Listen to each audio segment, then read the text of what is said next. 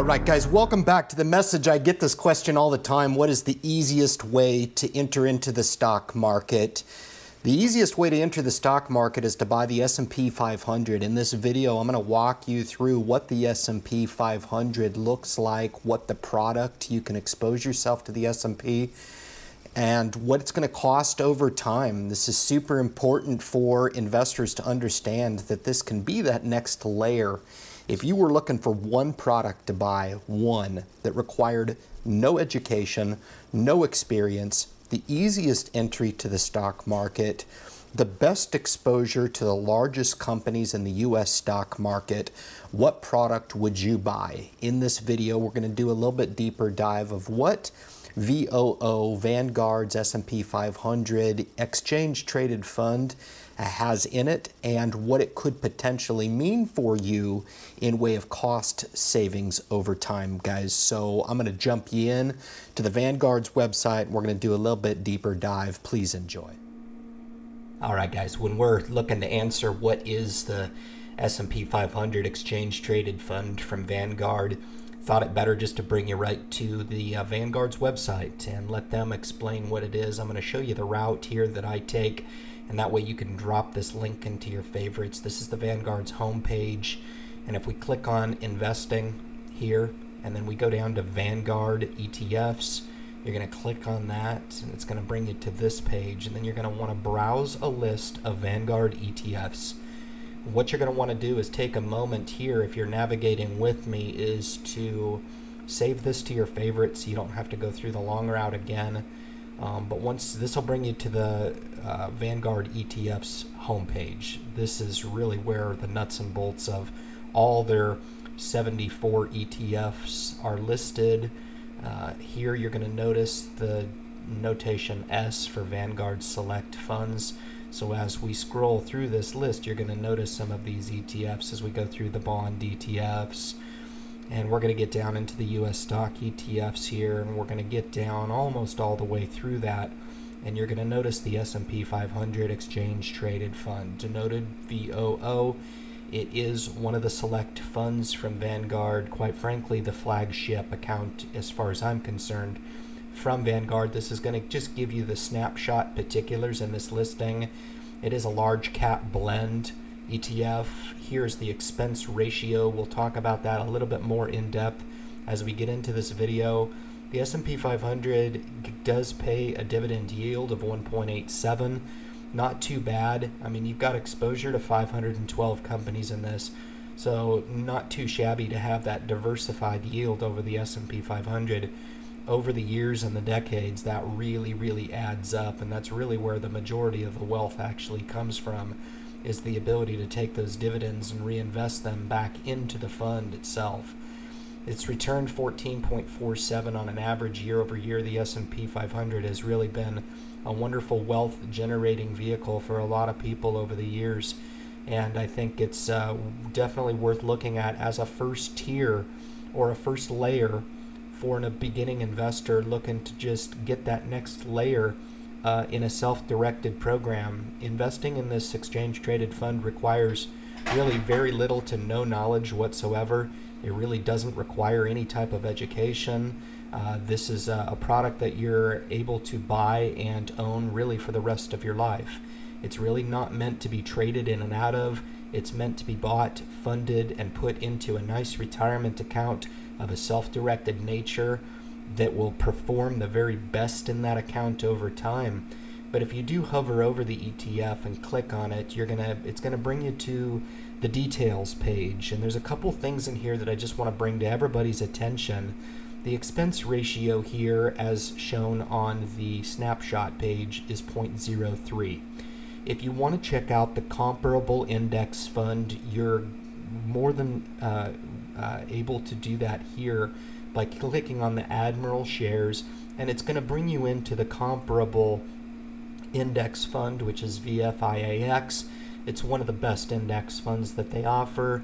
It does carry with it a little bit higher expense here at 0.04, and it does carry a $3,000 minimum, which has gone down over time.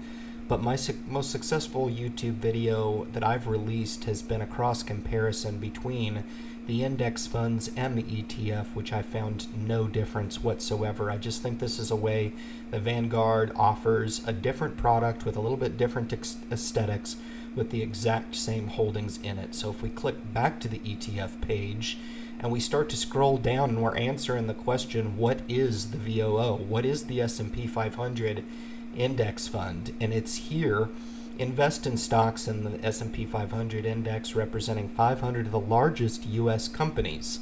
Okay, great. That can tell a new investor what it is they're getting involved with. It's right here off of the Vanguard's page. It's so much better coming right from the source of information. The goal is to closely track the index's returns, which is considered a gauge of the overall U.S. stock returns. So very, very simple. All right, you come down here and look at these two tools.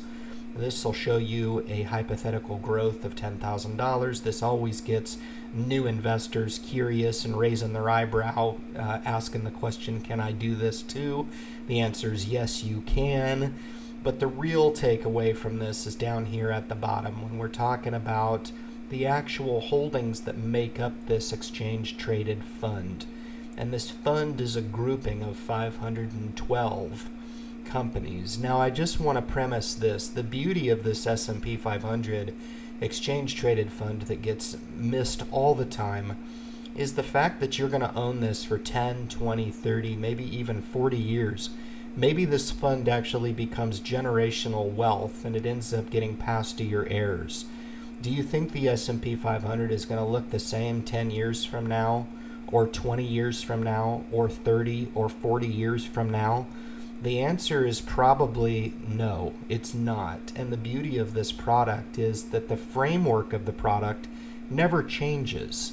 What I mean by that is this is always going to be indicative of the best quality 500 companies, give or take a few, that represent what the goal of the fund is. So this is always going to be the top companies that make up this index. So very important to understand. If you're looking to passively invest in this, know that it is always looking to represent the most current of holdings in the S&P 500. So as the bottom tier companies come and they go and they rotate out, you know, you could lose 20, 30 companies a year out of the S&P 500 and always have exposure to the very, very best of those companies. So even though this is a passive ETF, the beauty of it is that you always have that most recent exposure to the best companies in the U.S. stock market. So the top 10 holdings are here. The top 10 holdings represent 23.5% of the total holdings. If you're a beginning investor and you don't recognize any of these companies, no problem. I think a lot of beginning investors would actually surprise themselves and look at this list and actually recognize a ton of these great companies. If you wanted more information on this exchange-traded fund, it's very simple to click into this portfolio holdings, which is at the very bottom here. And once you do so, it's not only going to give you the opportunity to view the top 10 holdings that we just went over, but it'll allow you the opportunity to show down to the exact share amount and the exact dollar amount that the fund actually invests in each one of these wonderful companies. And as you start to scroll through this list, you're going to find that you may actually recognize a ton of these different companies.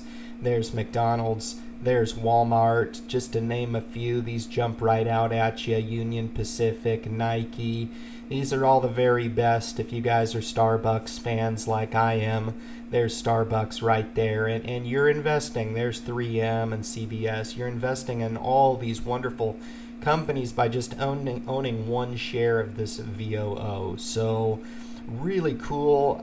This is a very cool way of getting all the information that you could ever want and then some when you're making your own investment decisions on the VOO. So let's jump into the cost analysis and we'll see how much this exchange traded fund actually costs in comparison to a mutual fund holding. right? So whenever I'm looking to cross-compare and get an idea of how much a certain product will cost, any investor should ask this question. It's one of those questions that gets breezed over, especially when you're sitting down and trying to establish a relationship with a financial planner. Quite frankly, you're not going to be recommended an ETF because it is so cost effective for the individual investor, and that's why you've got guys like me that can actually explain where it is that you can find the information about these wonderful products and then do the cross comparison analysis for yourself. Very simple to do. I'm on the Trading Academy website. The link is at the bottom of every video that I release. This service right here is free of charge. You can come in here and play with these numbers as you see fit. You can use them for your own funds if you're interested in understanding actually how much a fund is costing you. But I drew up a scenario here of $1,000 invested over 40 years, used a $50 funding cycle. Obviously, if this does increase, it does skew the numbers. Actually, it makes my example a lot more telling for the point that I'm trying to make. I do encourage each and every one of you guys to come in here and do this cross comparison for yourself. It's actually very, very telling. But you guys saw on the Vanguard's website, the S&P's total return is around 14% since 2010. But we're going to use a conservative estimate, a stock market estimate of 8%. We're going to use the cost of owning the ETF, which is here at 0.03. We're going to use a mutual fund expense ratio of 0.5, which is here, which is on the low end of mutual funds.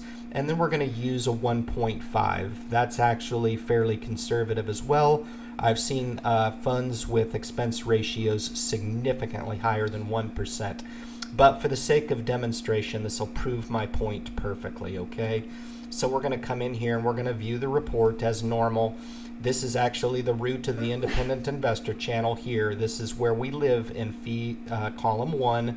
This is the difference between a liberated dollar and an obstructed dollar, okay? What I mean by that is I'm actually comparing this 1% mutual fund that you own and comparing it to the VOO, which is the Vanguard's exchange traded fund here with the expense of 0.03, okay? Now, all things considered equal here, $25,000 across the board invested over the 40 years. $182,000 is rendered at the end of that time horizon, whereas $139,000 is rendered in fee structure 3, which is a difference here of just over $43,000. So when you're talking about the fee and how much it's going to cost you over time, this is a question that anybody, even a beginning investor, somebody who knows nothing about investing, can come in here and answer these questions for yourself, guys. Don't take it from me. The math does not lie. The math is consistent no matter who is the user. The math is not to be misconstrued. The math is not to be manipulated in any way. These are how the numbers shake out if you do in fact invest in this product over time as opposed to this product over time. The differences here are absolutely staggering, guys. So with that, I will kick you back to YouTube. Thank you so much. All right, guys, so we've come back out of the cost analysis. Pretty staggering. The mathematics just don't lie. The ironic part about this is, why would you ever want to invest in the S&P 500? Why is it that nobody else talks about stuff like this? If you sit down with a financial planner, you're probably not going to have this recommendation come across the desk. Why is that? Okay. Let me be fully upfront. I'm not a financial advisor, okay? I do not provide financial advice. The disclaimer's at the end of this video. But here's the thing. A financial planner is not going to recommend an ETF. Why is that? Because it's such a low cost to entry. It's a passive product. There requires no management. There is no kickback or incentive for buying into an exchange-traded fund. It's built to benefit the individual investor. Therefore, you need folks like me who are actually enjoying the opportunity made possible through Vanguard with very little experience and very, very little investing knowledge you can actually get involved with these products, set them up to enjoy compounding growth into the future. Put them in the right account is key. But this should help you answer the question of how to get started in the stock market. What's the best fund to buy going into 2020 and beyond? This can really provide you those answers that you seek out in answering that question. How do I get started in the stock market, guys? Thank you so much for tuning into the video, and good luck in your investment future.